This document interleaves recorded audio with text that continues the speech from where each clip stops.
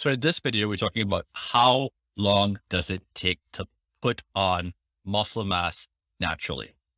And I think that a lot of people, because there's so much in the way of Hollywood actors and people on social media who put on ridiculous amounts of muscle in really small periods of time, there's this expectation that if you start working out, that you're going to put muscle on really quickly and keep on putting on muscle really quickly. And it doesn't really work that way. In fact, I think that more people would keep on training if they had a realistic expectation and understanding of just how long and incremental muscle building is if you're doing it naturally. So stay tuned and we'll talk more about this.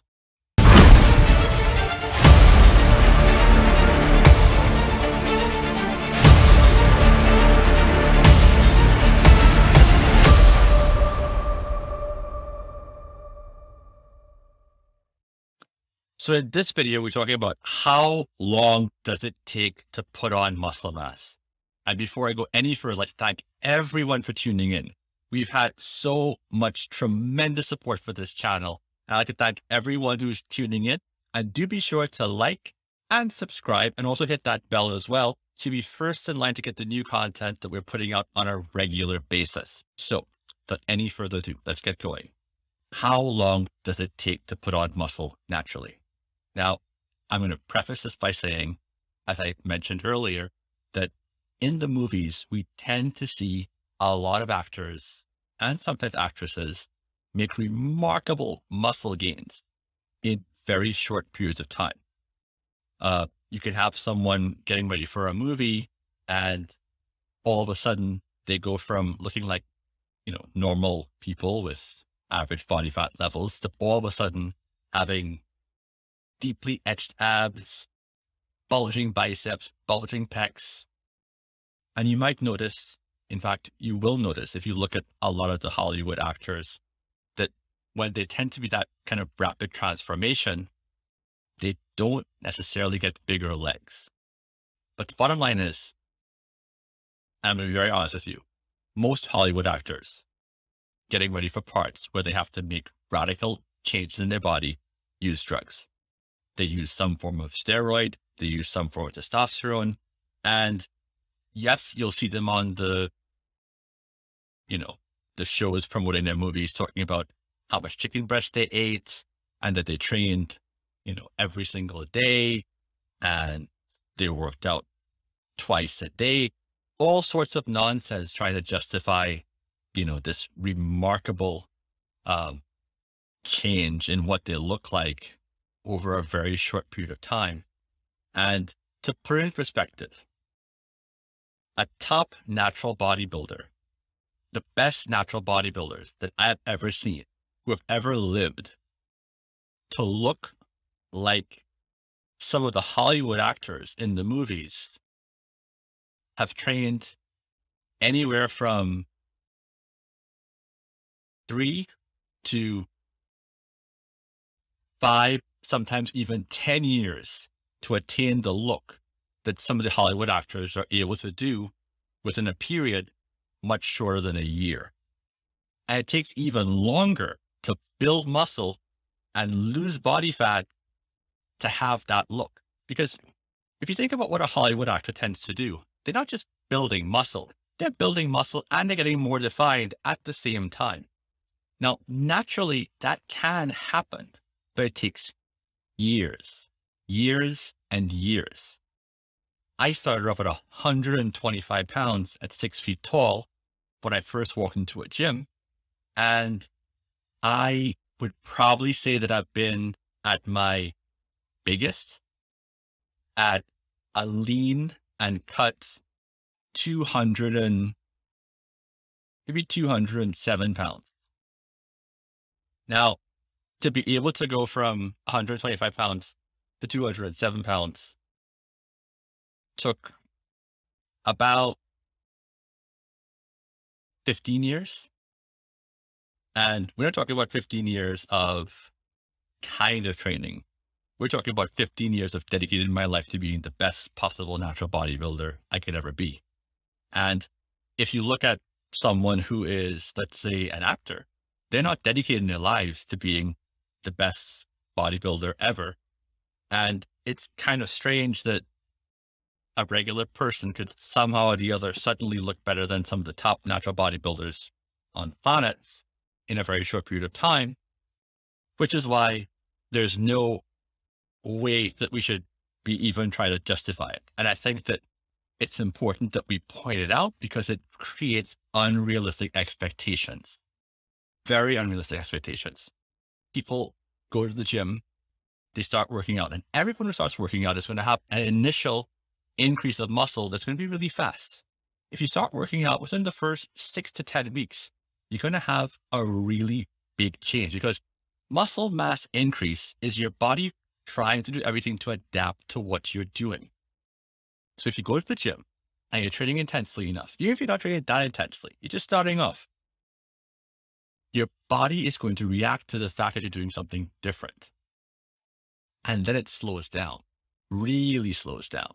And it all makes sense if you understand the mechanism behind it.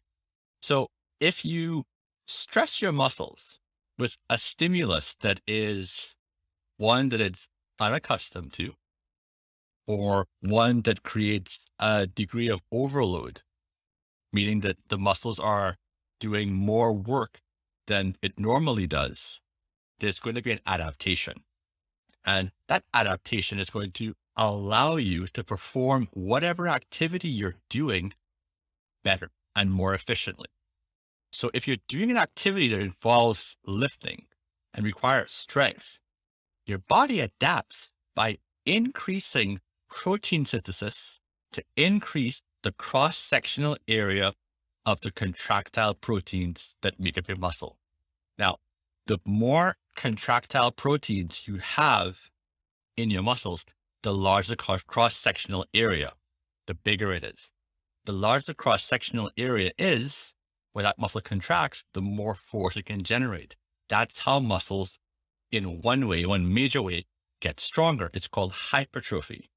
Now, the more contractile proteins you have, the harder it becomes to put on more contractile proteins and make those proteins bigger, because we have a limit to how much muscle we can put on. Now, again, we talked about adaptation. In our evolutionary past, we had to adapt to do certain things, but those things are survival based. Now, once your body has increased protein to adapt for the activity it's doing, it's going to stop.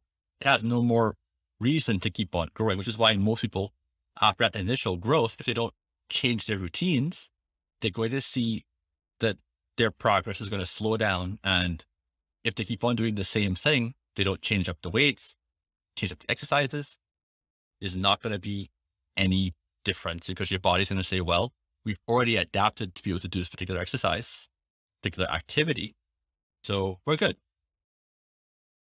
Now, as you go along, you have to keep on overloading the muscles, which can happen by either increasing the weight that you're using, which has some limitations, or, which is perhaps the most efficient way to do it and safest way to do it, by continually increasing the intensity and by varying the exercise that you're doing.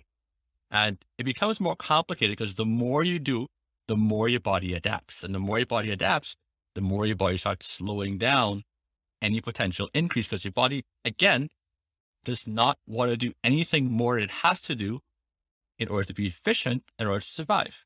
And the problem is that muscle mass is metabolically costly, because when it comes to how many calories your body needs to maintain a pound of muscle, it's a lot. In fact, your body uses the most amount of calories trying to maintain your muscle mass, which is why if you're trying to lose body fat, it's really important to build as much muscle mass as possible, because the more muscle you have, the faster metabolism and more calories you burn.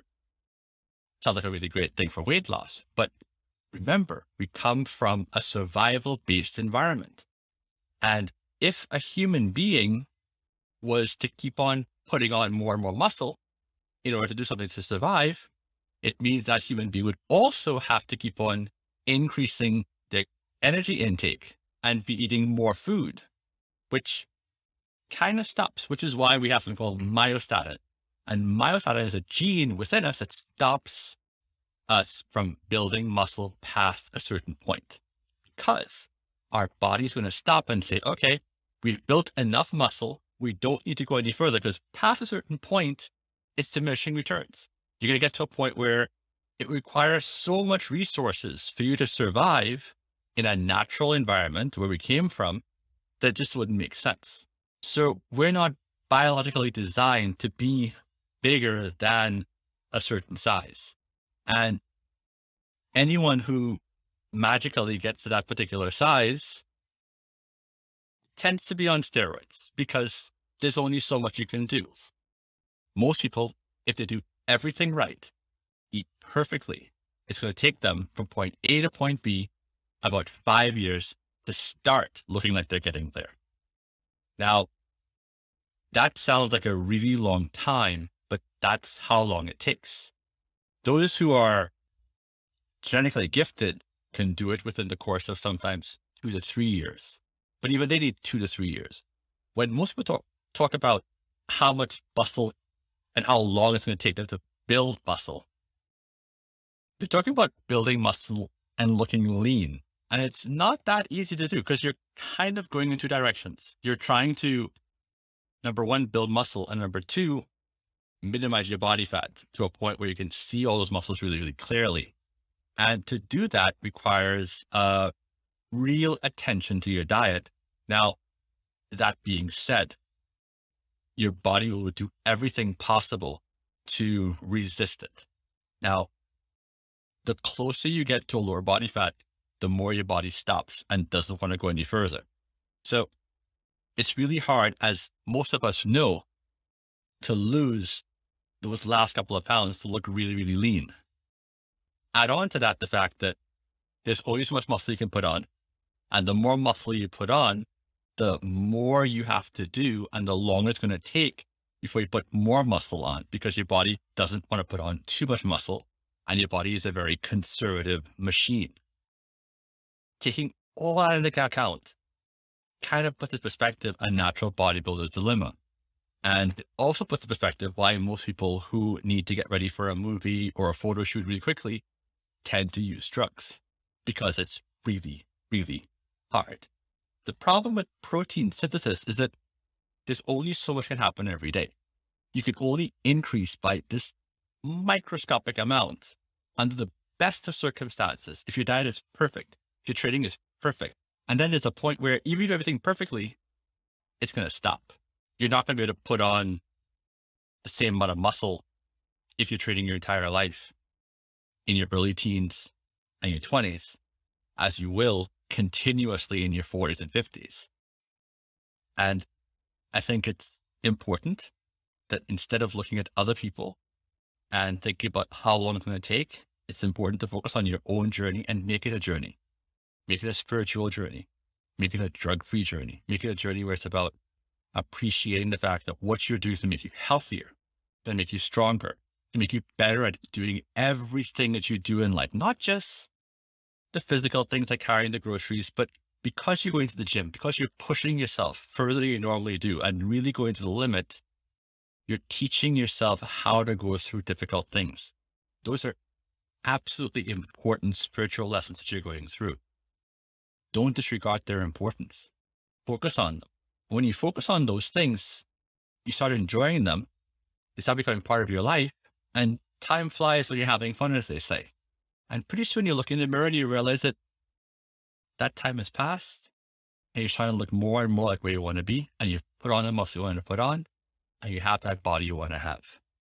I hope this video helps you on your path and helps you also understand just how long it can take for you to build muscle naturally, but doesn't discourage you, but encourages you, because the important thing is you can do it. Stay the course and Excelsior.